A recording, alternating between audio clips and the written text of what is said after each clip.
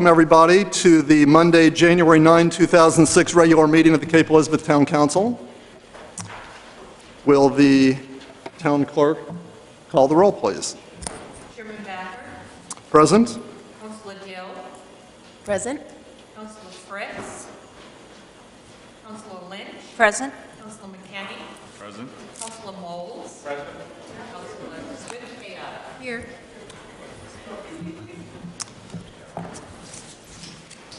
Councilor Fritz. Here.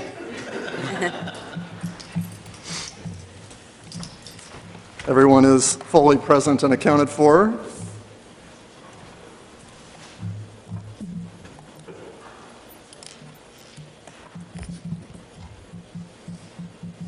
Carol, we'll wait for you to take off your coat, but don't sit down because we're going to stand for the Pledge of Allegiance. I pledge allegiance to the flag of the United States of America and to the republic for which it stands, one nation, under God, indivisible, with liberty and justice for all.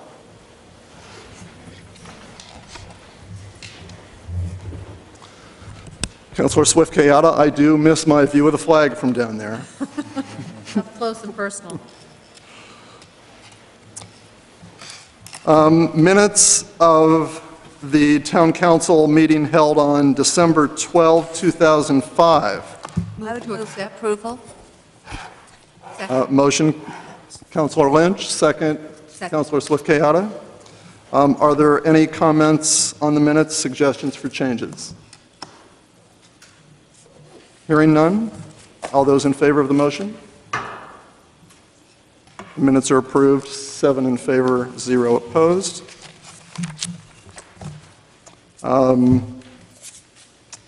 Reports and correspondence. Councilor Moles. I apologize for rushing in at the last minute. I was photocopying a letter from a resident, and my copy machine took longer than I expected to warm up. Thank you. Very briefly, I just wanted to mention this and see if we could. I've discussed this with the town manager. We might want to bring this up next month. In this past year's session, we made some changes to the ordinances that dealt with moorings. And all those people that had moorings in Cape Elizabeth that usually went they paid June to June.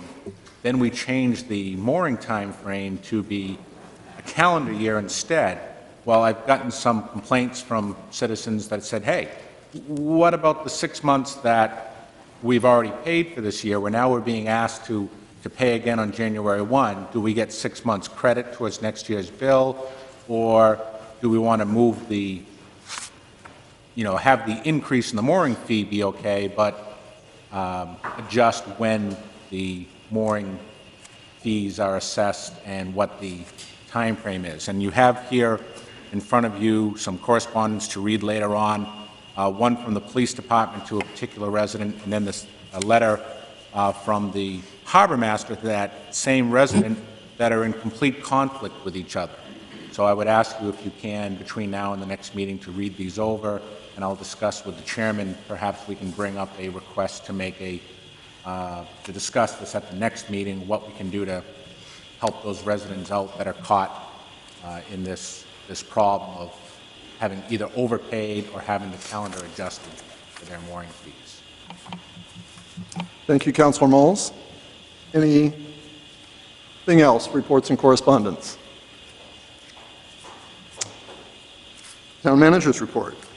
Yeah, thank you, Mr. Chairman. I have a couple of items I want to talk about briefly. One is I get an awful lot of questions about the lot that's in back of the council chamber here, 316 Ocean House Road, and what's the status of it. Just to recall, the town sold it about a year ago to Paul Woods. I don't know, maybe there was some corporate name, but to a local resident, Paul Woods. And then he went to the planning board, and there was an office building proposed to go there. Part of the original purchase and sale agreement with the town provided that all of the site work contained on the site plan must be substantially complete by December 31, 2006. So that is still, the operative language, and, I would hope that, we'd begin to see some action there in the spring with an eye toward having that deadline met. So if you do get questions about the lot, that's the answer, is that the original sale was conditioned upon there being substantial completion of the site plan by December 31. If anyone wants me to get out copies of that again, I'd be happy to share it with you as well. Secondly, there's been a number of articles, particularly in the out-of-town news weeklies, not in the Cape Elizabeth ones, about the police contract. And Councilor Swift-Kayada, I know, had some questions, and there's a packet on the back table here that answers her different questions about the police contract, as it relates to some of what's been said out there. But I want to talk specifically about a couple of things, and, the more detailed responses are in the response to her questions. A couple of different things. First of all, reading some of the newspapers, I think citizens would generally assume that there's been these contentious sessions that we've had lately, fighting each other over the police contract. The reality is we haven't actually had a negotiating session since August 5th. We did have a mediation on October 11th. So that's almost 3 months ago. That was the last time we actually met formally with the police union, was on October 11th. I did have a meeting at the office of their attorney on the day before Thanksgiving, and their attorney agreed, coming out of that meeting, that he would seek a meeting with the union, and then they'd get back to us. And to my knowledge, he's never met with the union since. They have had a few phone calls apparently back and forth, or at least some voicemails back and forth.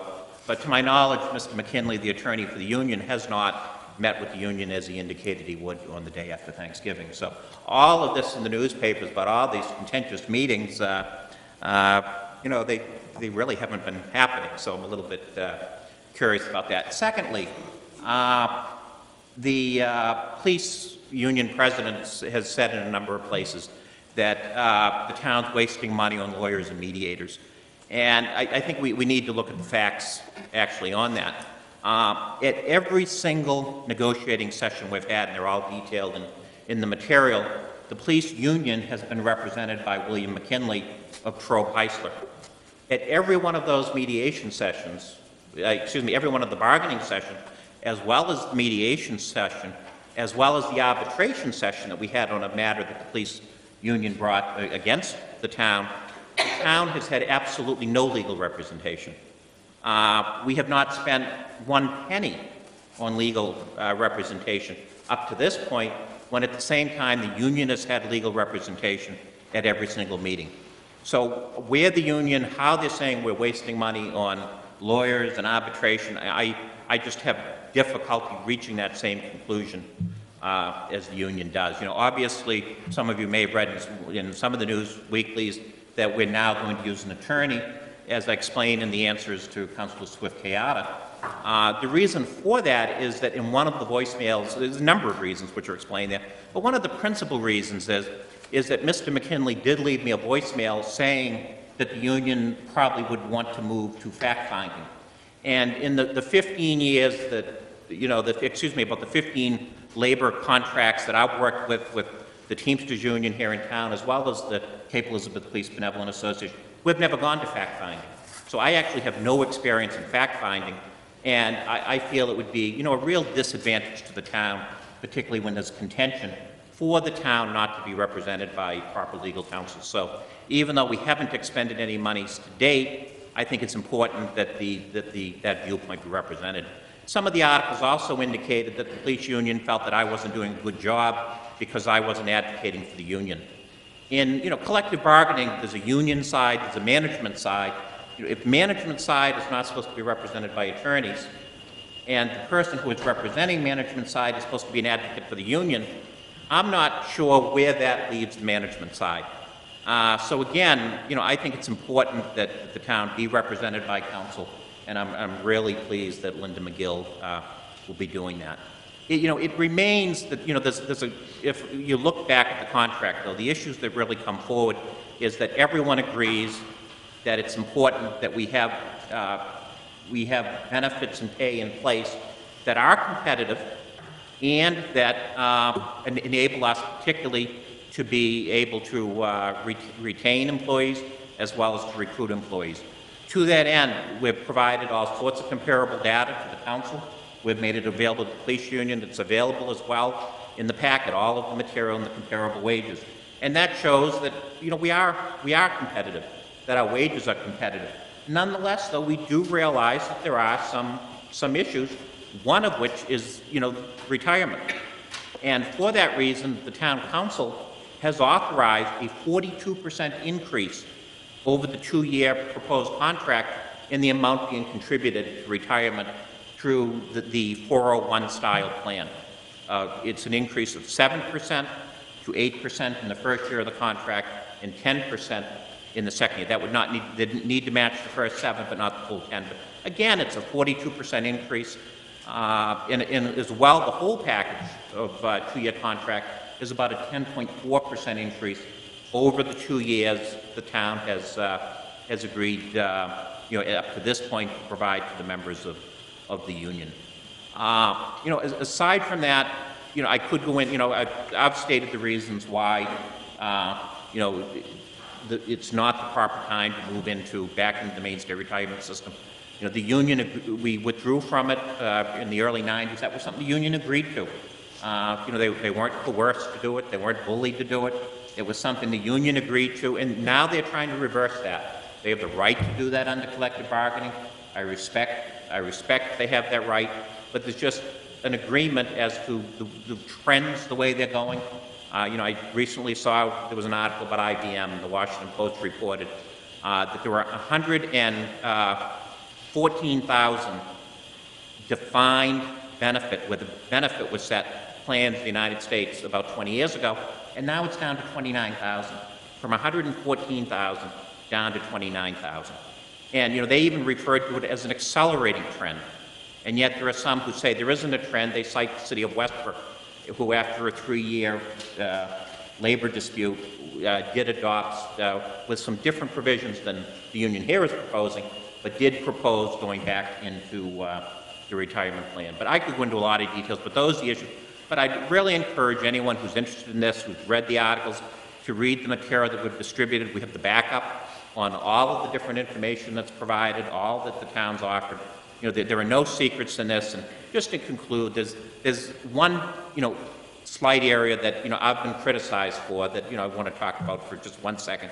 And that's that I refused to sign some sort of ground rules at the collective bargaining session. That is true. I did sign them, but through all the 15 years of collective bargaining, 15 contracts, I want to keep saying 15 years, 15 contracts, we've never signed those ground rules. This is not something new.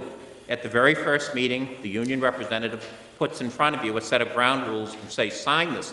The reason I don't sign it is the major provision in those ground rules is that we're not allowed to say anything about the contracts. My experience has been looking at other communities is that the union side, somehow it all leaks out. I'm not saying the union here was going to do it, but it leaks out anyway, and management's hands are tied. And, in this case, it's obvious, we're trying not to negotiate through the press. I'm using this forum to talk, but I haven't been using, every call from every reporter, while the unions tended to do that. So, to be arguing that, somehow, we're doing something odd without the ground rules, I just have trouble, following that logic. I believe that, management, we work for all the citizens of Cape Elizabeth. I'm the representative of the council at the talks. I think, while we don't want to, every little issue doesn't need to be debated out in public, I don't think our hands ought to be tied in terms of telling the public what the issues are in general terms, if not specific terms, as we're giving tonight, so that, the citizens don't know what the issues are. So that's why the ground rules aren't signed. And despite the criticism, unless specifically instructed to do so, I don't think I'd ever sign them in the future, because I think it is important that the citizens do know what's going on and that we get the word out. So that's an overview of the issues in the police contract. But there's a lot more specifics, and a lot of the other questions and comments that have been made are in fact answered in the packet of information. Not only the questions, but also backup information to support what I've just said, as well as what I've said in the memo. So I appreciate the opportunity to talk about that for a few minutes, and that concludes my report. Thank you for that excellent summary. That was very informative. If I could just interject, I just wanted to thank Mike. I was the one who brought up those questions and sent them to him, and I thought they were very complete answers, and I really appreciate sort of having the facts laid out, because it has been a rather protracted process, so thank you. Yeah, and thank you to Councilor Swift-Kayada for taking the time to formulate those questions. That was very helpful. You're welcome.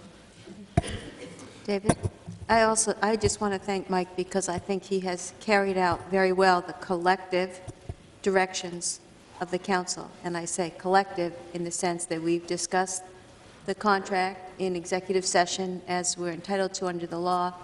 Michael understands where the majority of the council is, and he has carried out, I think to a T, the negotiating position and that the council has. So I just want to make sure that you're not hanging out there alone, Mike. I'll hang right there with you because I think you have very ably represented the town on this. And it's unfortunate where we are, but sometimes two parties don't agree. And the great thing is we don't have to agree.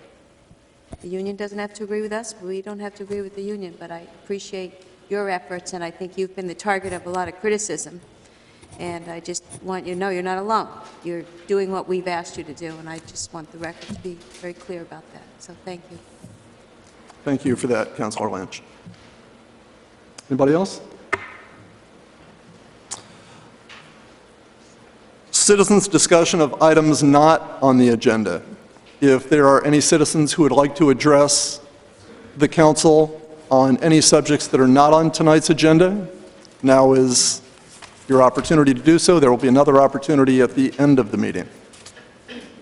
Seeing no one, we will move on to the first agenda item, which is item 32-2006, Winnick Woods Master Plan Public Hearing. And the council will hold a public hearing on the proposed Winnick Woods draft master plan that was presented to us by the Conservation Commission. And last month, when did we have our workshop?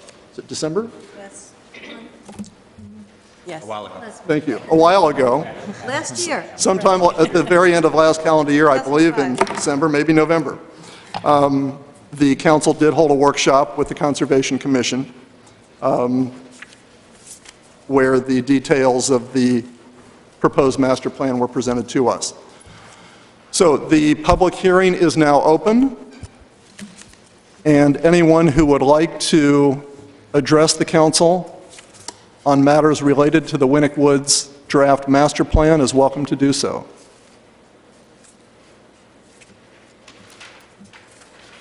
Anyone?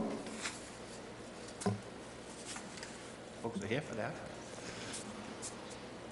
Anyone from the Conservation Commission who would like to address this at all? Not obligated to, Mr. Herrick. However, you're welcome to.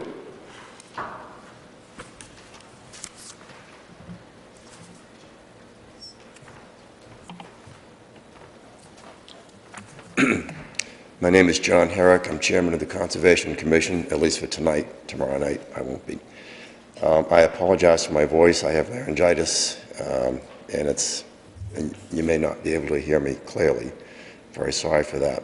So I'll be very, very brief. As you know, we spent quite a bit of time working on this master plan using Linda Franciscone, who was an ex-member of the Conservation Commission, who drew this plan up with our assistance 2 or 3 years, maybe 3 or 4 years ago.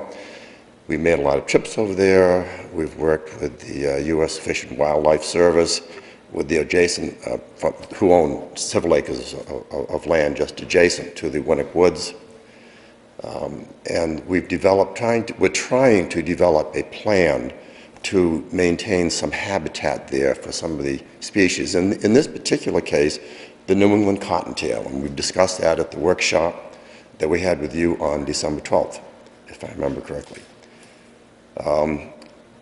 Then we've discussed at some length with Bruce Moore and Jan Chapman, who are here in the audience, about the relocation of the entrance to Winnick Woods, or a little bit further away, about 100 feet away from the present entrance. We think that's to the best interest not only for them, but for the town. And we do plan to, and they have very generously agreed to subsidize and finance the cost of that relocation. We think that's very commendable. We think that the plan as presented will require some work on our part. Will require some maintenance, particularly in the regenerating fields. We'll have to develop new trails. We'll have to do a lot of signage. There's some boardwalking that must be done, at least one bridge. We're working with Jay Cox in relocating one of the trails that goes into his area. We want to make sure they still connect up to the land trust trails that exist there. So we've spent quite a bit of time working on this plan. We think it is, we hope that it is a good plan from your point of view, and we do hope that you will approve this plan. Thank you very much, and I'd be happy to answer any questions if you have them. Any questions for Mr. Herrick? Thank you, Mr. Herrick. Maureen, anything from the town planner? Anyone else who would like to speak on the matter of the Winnick Woods Master Plan? Seeing no one? Oh, yes. Please give us your name and address, please. Yes, my name is Janice Chapman, and I live at 1108 Sawyer Road, which is adjacent to the entrance to the Winnick Woods property, the planned trails. And I just want to say that Bruce and I had some concerns originally with the original plan, and we have, it's been a pleasure to work with the Conservation Commission and with Maureen to make some changes in that original plan, and we're very happy with the changes that have been made and hope that the plan will be approved by the council. Good. Thank you, Ms. Chapman. Anyone else? Then that concludes the public hearing. May I have a motion? Councilor Fritz? I would move approval of the plan, the master plan for Winnick Woods. Second. As presented in the September 12th. Motion, Councilor Fritz. Second, Councilor Moles. Discussion on the motion? Councilor Moles? I would just like to echo the comments that have already been made. What a great job the Conservation Commission's done looking at this. And, you know, great thanks to Mrs. Larea and for donating this piece of land for this usage so that it could remain open space as it is. And for those that don't know, from my understanding, Winnick is her original family name, which is why these woods, this plan, instead of being just named the Larea parcel, is being renamed as the Winnick Woods site. You know, we don't get too many opportunities to really thank people, and a lot of work went into this document, so I wanted to thank John Herrick, the rest of the Conservation Commission, which is Carol Haas, Julie Franklin, Mike Duddy, Mike Pulsifer, Jonah Rosenfeld, David Sterling, of course our own Maureen O'Mara, but also Linda Franciscone, a student who also helped in putting this together. So I just wanted to thank you all for putting together this great plan for Winnick Woods and helping to save the New England cottontail. Councilor Lynch. I have a question for, I guess, the manager. I'll direct it to. He might have to redirect it, but if you recall at our workshop, I had some questions about the legal implications of designating some portion of the parcel as endangered species habitat, and to what extent any kind of formal designation would restrict human activity on the parcel. We have not received any information back on that, so I guess I have two questions. It's my understanding if we adopt the plan, which I think is great in all respects, and I'm supportive of it, but I'd like to see the information.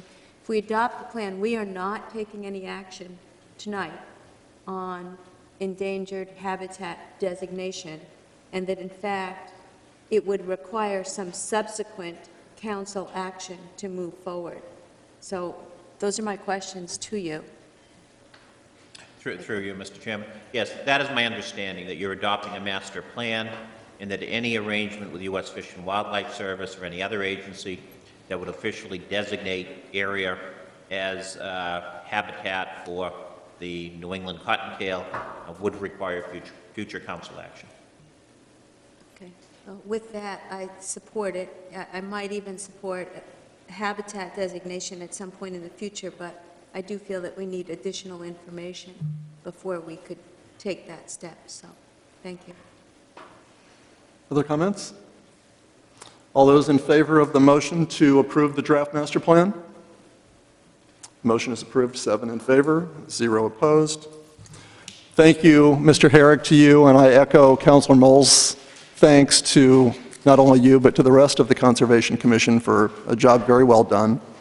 And thanks to Mrs. Larea and her family for a donation of 57 beautiful acres that will forever be conserved and preserved in the town of Cape Elizabeth. So, thank you. And also, as to Linda Franciscone, who doesn't live in town anymore. Linda was a neighbor of mine. She's been referred to as a student. It's a little bit of a misnomer. Linda was actually a lawyer who went back to school to get a degree in landscape architecture. And it was part of this, part of her retraining to get a degree as I believe it was a master's degree in landscape architecture, that she took on this project, and it was excellent. And unfortunately, Linda has left Cape Elizabeth. She and her family moved to Texas, which was Texas's gain and Cape Elizabeth's loss. But thanks to her for all the work she did. Next item on our agenda is item number 33-2006, proposed amendment to the zoning ordinance, bisected lots. And may I have a motion? I'll make a motion that the proposed amendment change to the zoning that is set forth in our council packets be referred to the ordinance committee. Second. We have a motion and second to refer it to our newly constituted ordinance committee, which is Councilor Fritz as chair, with Councilors Dill and Lynch. Discussion on the motion? All those in favor? The motion is approved, 7 in favor, 0 opposed. Next item, number 34-2006, 16 Beacon Lane consent agreement. Mr. McGovern, would you like to present this? Yes, thank you. This attempts to correct an error that was made in the year 2000. The then owner of the property, who's not the current owner of the property, put on a second floor addition, and it, by approximately 2 feet, did not meet the setback requirement. The plan showed one piece. The actual, there was more recently a title survey done for someone, the prospective owner, that showed that it didn't meet the setback. Unfortunately, the way the zoning ordinance is constructed is that the language that's in the zoning ordinance that the standards that they look at for a variance, but this would not meet those standards. So unfortunately, the board, we've dealt with these a couple of times, would have no choice other than to deny it, and then it would come to the council. There's a property owner waiting to purchase this house. There's a buyer waiting to sell this house. What I'd propose is a consent agreement that would be drafted by the town attorney at the expense of the current owner of the property, that would clear away this problem, thereby eliminating the violation, giving clear title to the property, again, with the seller paying for the cost of that. There'd be no specific fine. None of the parties involved at this point in time were a party to the original problems that occurred back in the year 2000. Are you going to make a motion? Mr. Chairman, I've had financial dealings with one of the parties to this property on this specific property in the past, and I would ask that the council gives me permission to recuse myself from this particular vote. So moved. Second. Discussion on the motion? All those in favor of the motion to accept Councilor Moll's request for recusal? 6 in favor, 0 opposed. Mr. Councilor Moll's abstaining. Okay, can I make a motion now? Councilor Lynch. I would move that we authorize the town manager to sign a consent agreement permitting an existing second floor to remain as it is at 16 Beacon Lane. Second the motion. Discussion on the motion? All those in favor? Oh, I'm sorry, Councilor Fritz. I'm going to support the motion, but I am concerned that, something was approved in the past, and it doesn't seem like a good idea to approve. I'd like to know why the 2 feet that go beyond the setback requirement would have been approved for, say, the certificate of occupancy back in 2000. Is there something that we need to change in the ordinances in terms of information that's provided to not have that happen again? My suggestion would be when the ordinance committee next meet, they invite the code enforcement officer to come in and have a dialogue on that and how it can possibly be avoided. And I'd just like to note, following up on that, there's the suggestion that, until this time, nobody knew about the violation. However, in our packet, we've been provided with a survey that was done at the time of the sale from, I guess, the previous owner, Maureen York, to the current owners, Stephen and Amy Sullivan. And if I'm reading this correctly, this does show an encroachment. It shows the distance from the house to the right-of-way being 23.6 feet, a foot and a half in violation. So, I mean, it looks like the current owners were put on notice of the violation when they bought the property. Yeah, I agree that it does say 0.6 feet, but I don't think it does with the current, the current owner of the property comes in and buys it. They didn't know what the setback was, just no one questioned it at the time. And, the new buyer, in looking for title insurance, that the new title insurance company asked the question, whereas the previous, does that meet the setback? And lo and behold, it didn't.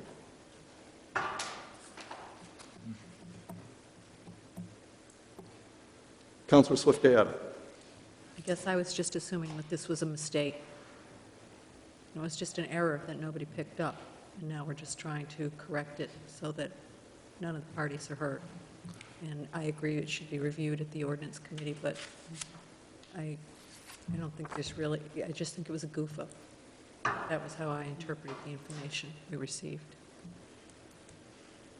And I interpret it the same way. I think that's exactly what it was. From the time the addition was added on until today, there was a mistake made, nobody picked it up, and now it's been caught. I think that's exactly right. Further comments? All those in favor? The motion is approved, 6 in favor, 0 opposed, 1 abstention. Well, actually not an abstention. Mr. Councilor Moles was recused.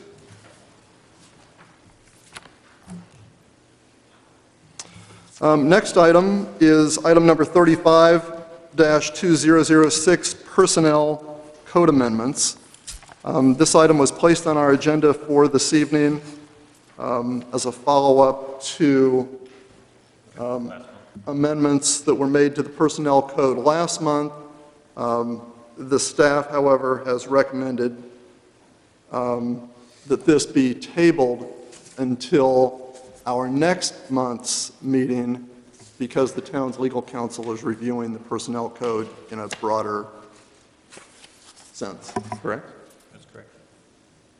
So, do we have a motion to I would table? move that we table item 35206, Personnel Code Amendments, until such time as the town's legal counsel has given us feedback on full code that he's looking at. If that's next month, great. If not, when he's done. She, sorry. We have another town attorney that is a he. I'll second that motion. Discussion on the motion? All those in favor? Motion is approved, 7 in favor, 0 opposed. Next item, number 36-2006, an update of Spurwink Church regulations and fees. Deborah Lane. Assistant Town Manager Deborah Lane. Good evening. First off, I'd like to start by thanking Janet Hannigan. For those of you that don't know Janet, she is our church greeter. Janet is actually beginning her 11th season with us. I can't believe it's been 11 years. Janet is our ears and eyes at the Spurwink Church. She brings concerns and issues to us. Also, she helps everyone with their events at the Spurwink Church and does it very ably. She cares for that facility as if it were her own, and we appreciate that, Janet. She asked me not to tell anyone she was here, but I told her I needed to. Michael, Janet, and I have reviewed the rules for the Spurwink Church. We bring before you this evening really some minor technical amendments. In your packet, you did receive our suggestions. If you'd like, there's just maybe 3 notes that I might bring to your attention. One being the fee structure. We have simplified the fee structure to still include a resident and non-resident fee. We would recommend an increase in the resident fee from $175 to $200, and on the non-resident fee, $275 to $300. We have also clarified the definition of a resident, and we have added the language for the use of the facility to fall into the resident definition for a funeral or memorial service or a christening. And just the last thing that I would point out is we have simplified the cancellation policy. The majority of events at the Spurwink Church are weddings, and those are generally scheduled a year in advance. What we are suggesting is that for any event that is scheduled at the church, if the cancellation is 6 months or more, they would forfeit the $50 security deposit. However, if the event is less than 6 months, we would recommend that they would forfeit any rental fees and the security deposit. Again, the reason being for Janet or the town to be able to reschedule an event with less than 6 months' notice, highly unlikely that that would happen. I can tell you in the last few years that there have been several cancellations of the church for various reasons. And frankly, some of those reasons being that because it wasn't a huge financial burden to cancel the reservation, some folks kind of had the church on hold for if they needed it, that type of thing. So we want to avoid that. We want to make sure that those folks that want to use the church, that is available for them. So again, just to clarify and simplify the cancellation policy, we believe at this time would be appropriate. So with that, we would recommend approval of the amendments. Questions for our Assistant Town Manager, Councilor Lynch? I didn't have questions. I was going to make a motion. Okay, well, let's make the motion, and if anybody has a question during discussion, we'll get it answered. Okay. I would move amendment to the provisions for the use of Spurwink Church as more fully set out in our package. Second. Motion and second. Discussion or questions for Ms. Lane? Councilor Fritz. I just had one question concerning the security deposit and whether we've ever had any damage by anybody who had rented the church, and whether 50 was actually, would that cover anything that at least has happened in the past? I remember, was it one instance or a couple, and it was more a cleanup rather than damage. Certain times of the year, things are brought into the church and, you know, on people's feet and so forth. And the cases that I'm remembering, it was really a lot of additional work to clean the church, to prepare it for the next folks. And again, Mrs. Hannigan takes care of that facility as if it were her own, and does a lot, really probably above and beyond. But these couple situations were really beyond, and so we kept the deposit, and the 50 did cover it. It's really not appropriate to throw rice in the church because one Janet has to clean up, and they also attract Janet's favorite mice. I'm sorry, I think you said at the end that $50 did cover that. Yes, it did in that instance. Cleaning. Oh. Councilor Moles. Thank you. And I did want to say that, in general, I'm opposed to any increases in fees. However, in this particular instance, where you're really still probably below what it would cost you to rent any comparable place, well below renting, you know, a serious, you know, function hall, then I'm really not opposed to bringing these fees a little bit more in line with where they should be. And considering that it is an expensive building to maintain, and we do have some work coming up on the building, there's a committee looking at that, I am in favor of this amendment. And just so you'll know, 1999 was the last time the fees were increased. I did some research in the town records, so. It's a long time. Thank you, Deborah. You're welcome. All those in favor of the motion? The motion is approved, 7 in favor, 0 opposed. Thank you. Thank you very much. And thanks to our greeter for the excellent job done. And thank you for coming tonight. Item number 37-2006, executive sessions. May I have a motion? Councilor Swift-Kayada. Before you make that motion, do you want to do our citizens, last chance for citizens to say anything if we're going to leave the room? We probably should. Should be directed to the chair, yes. We probably should. Thank you. Once again, we are at the point on the agenda where there's an opportunity for citizens to address the council on matters that were not on our agenda. If you would tell us your name and address, please. My name is Ann Pokris. I'm at 79 Bowery Beach Road. Please interrupt me if this has already been brought up, but it has to do with roads going through new neighborhoods. I understand that there's a controversy about having access for emergency vehicles and double egress and that sort of thing. That was not on our agenda tonight, so you're welcome So it's to irrelevant. address it. Okay, is there some way that I can make sure that this suggestion I have comes forward to the whole? I'm sorry? I'm sorry, would you? You're saying this is the appropriate venue? Yes, this is an appropriate time. Anyway, if you've heard of this before, just let me know. There is a structure that I have seen before that is not a speed bump, but it actually is a cement structure that has either indentations or cuts in it, where if vehicles need to get in or out, that is not just normal traffic, and emergency vehicles can go through. But this is a very obvious structure, and there's a sign that indicates that it's not for regular traffic use. So I just wanted to bring that to your attention. If it's something that has not been brought up, that you might be interested in looking into that. I'm not sure if it is technically Bethesda, Maryland, or Kensington, but I saw a few of those, and it's a pretty heavily populated area, but it seemed to be pretty effective. Thank you for that. Mr. Chairman. Councilor Moles. So are these gaps in the concrete right about the same as the wheelbase? It's actually all the way across. It's raised. Now this goes back to, see, I was in the police department in the early 80s.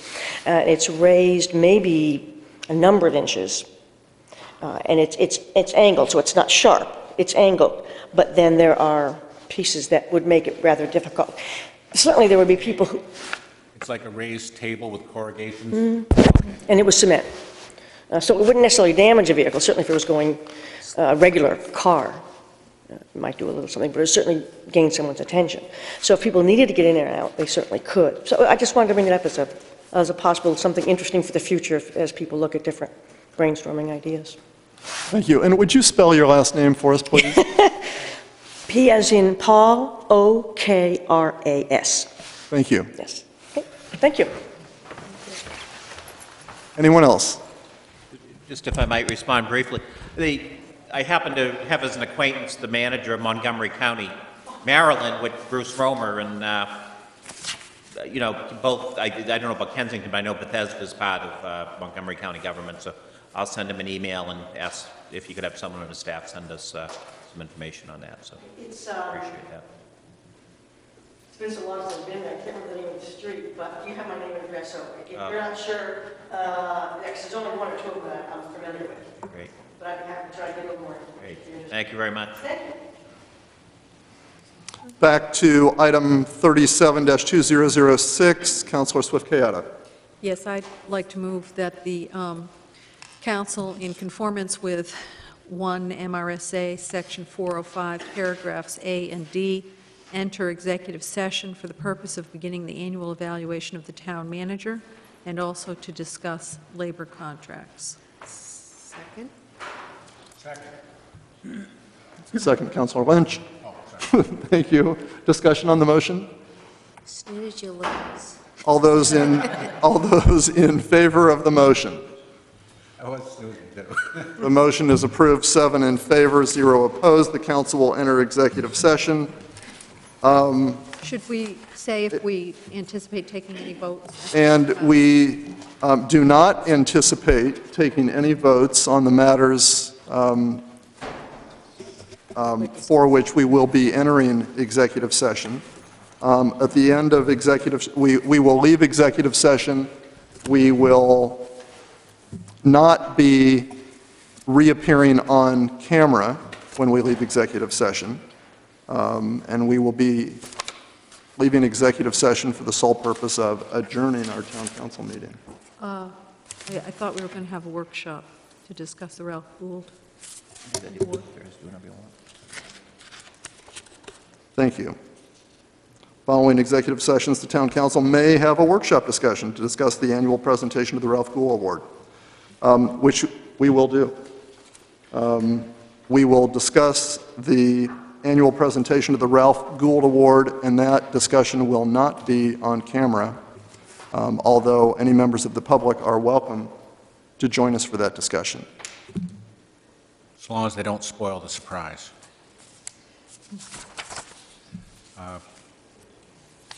Chairman Backer, I noticed that there's a nice list of meetings for January and February on the back of our